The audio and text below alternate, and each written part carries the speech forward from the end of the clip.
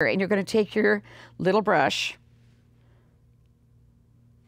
and load it up, okay, so that you can get a nice flat load.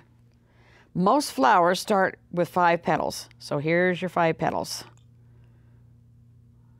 And we start like this, see? That makes a Y, and then in between, here comes another one, right there. There's your petals, all right? Now you just widen the petals out a little bit to fill the space. Remember to make that painting as smooth as you can.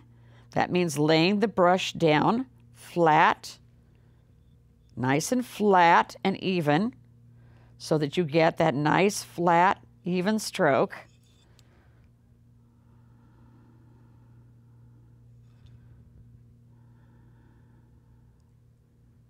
Okay, there you go. There's your flat, even strokes. You got 5 petals. Now we're going to take the synthetic brush and we're going to take that, where is that synthetic that we had now? Here he is. Here he is. We're going to take that synthetic brush. This is when it becomes very popular, right about now, because you're thinking now where the light is hitting that flower. It's hitting right here at the top of the flower. We're going to wipe out that color and notice how much it'll pick up even if you wipe out that brush and you don't put any oil on it or anything. You're just wiping out the brush so that you leave a little highlight in there. See that? There's your highlight. This one, you'll take some highlight from here and leave this little bit right here. Because now we're going to take the rubber pick, and I'll show you what you can do with a rubber pick.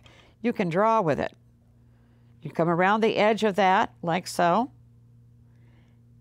You bring this back, or you can take the point end of your Wipeout tool, and you can do the same thing. Look at that. See that? How much more it takes out when you use a Wipeout tool? Much more, doesn't it? Now you take the synthetic brush and you're going to soften that highlight so that it's not quite so bright.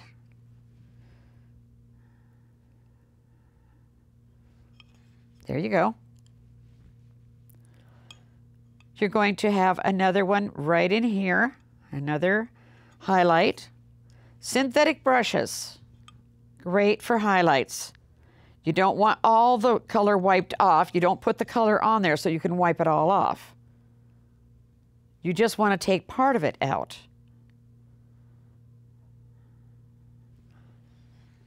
And you want to take some out in the middle.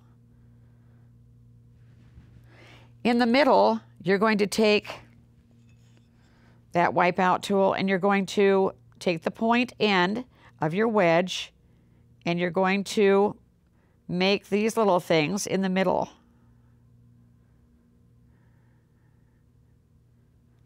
Okay, there they are.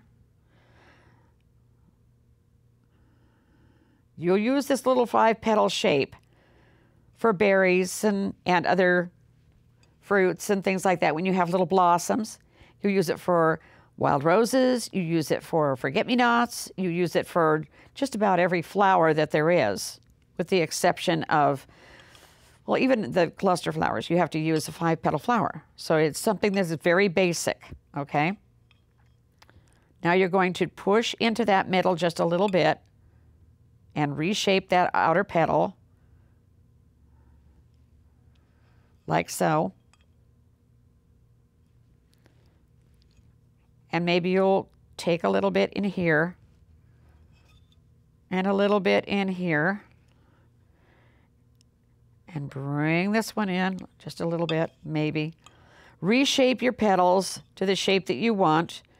Maybe take a little dip into your petals so that it looks like it's kind of ruffled just a little bit. Okay. The wedge end of that Wipeout tool is going to become invaluable to you. You'll be able to do all kinds of things with that wedge. Okay? Your liner brush can be in for details if you want to use that liner brush, or you can use, again, you can use that little scroller, that little tiny scroller, that really small scroller. Get a darker value, like a violet of iron, you know, red violet of iron. Take that down into the center and push around some of these little things in the middle. Like so. This is just to get the idea of the little details that you can do. You can take some red, and you can come down in there with some violet of iron and red, and you can make a dark area right down in the center of that flower. Okay? We'll pull that toward the center like so, to make it a little bit more interesting. That's what you do with these little tiny brushes like this. Now, you don't have to use tiny brushes if you don't want to. Some people don't like them. Some people like to use big brushes, and that's fine too. You can't say that it's wrong if you find that there is success. The only time you say that it's wrong is if they're not making any headway and they keep doing the same thing over and over again. All right?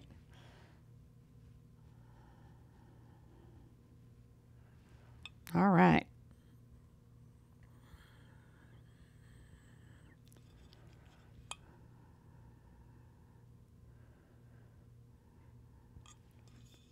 Okay? So far, this is what your little flower looks like. If you're going to make a stronger highlight, I mean, you might want it to be a pinker flower, you know, a lighter color. You can actually put a little of this, take that little Wipeout tool, like so, and you can make little ruffles in your flower by just pushing from the inside to the outside edge.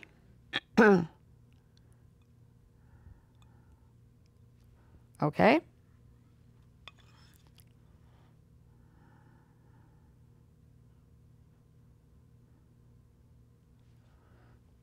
Okay.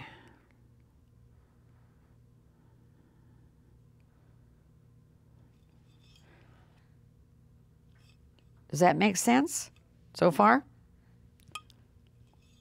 It starts to have a little bit more character when you start adding these little pieces of texture.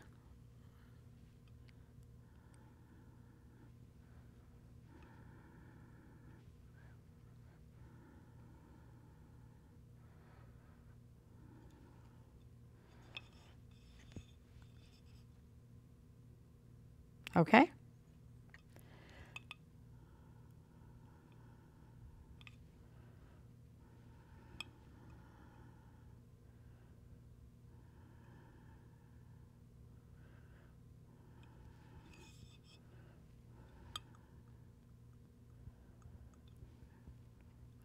Okay.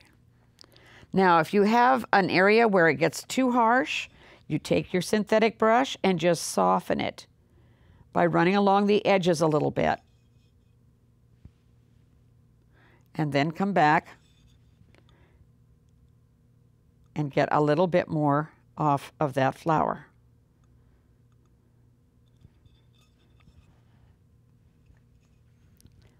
Here is our little flower so far.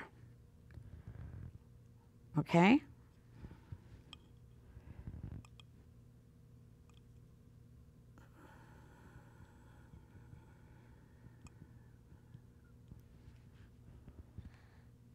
Okay? All right. Now, if you need to get down into the area where your flower is coming together with the background, you can take this small brush that we talked about here, this little number 4, and you can take a little bit of blue or a little bit of blue-green, and you can come down into that area and you can make your comma stroke to come right in there like this. Remember, you have to stay away from the color, because if you get that color mixed in, you'll create something that we call mud. Okay? You want to keep the color as pure as possible.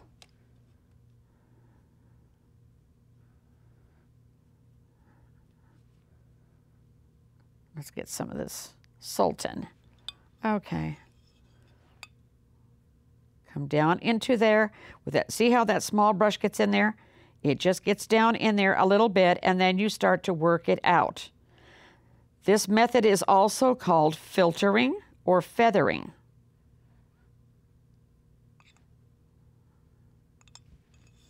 Something that we don't do an awful lot of these days, but in the old days, that was a very popular method. There you go. And you don't use just one color. Quite often, the colors are switched around so that you get other colors in there. This is a tan. This is one of my favorites for a yellow because it's very versatile, and it's one you can see on the china pretty easily. Okay? We're going to turn it just a little bit so you can take a look at this and see what happens when you add the yellow to the background. If you get a little bit of yellow into it, or yellow-red, I should say, if you get some of the red into it, it's going to make it yellow-red. It's going to make a kind of an orangey color, and it will not be necessarily disturbing, depending on whether or not you wanted it to be that way. Because if you don't want it to be orange, then you're not going to like it. Understand that you're going to be putting that color on in a couple of different places so that it makes for better design.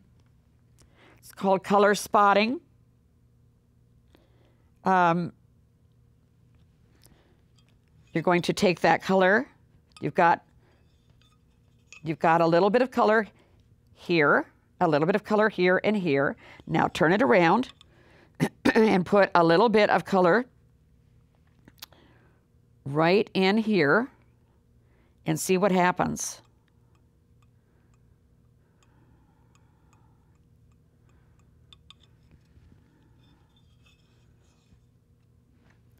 This is a much better, much more pleasing arrangement than if you just left the two yellow spots and you have left all the blue at the top. You need to have that little bit of versatility, a little bit of movement there, something that attracts a little bit more attention and adds to the color that's already been placed onto the piece. Okay? This color can be incorporated in your leaves at another time. This shows you how, though, that you can use those different brushes that you've used. The only one we haven't used is the larger brush, which is your 3/4 inch. And the 3/4 inch is usually used for a lot of background. You know, like you're covering a piece this whole size or bigger. And you're just painting all this color all over it. Usually a wet grounding is a good time to use those big brushes like that. And that's a whole different story. But now you know how to work with your brushes, your rubber picks, your Wipeout tool, and you know that you're going to have these paints that are going to be mixed with your brush by just working your brush into the paints.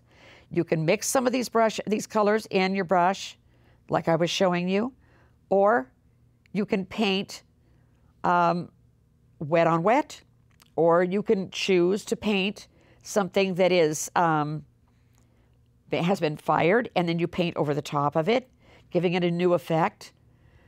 But whatever you do, be very careful about how you are applying your paint, especially if it's wet on wet. Wet on wet is tricky. I recommend for beginners that you do not do wet on wet painting, but instead do most of your painting on fired surfaces. You'll have a much better result. In time, you can do wet on wet, and you'll understand how to use your brushes and your oils a little better. Okay?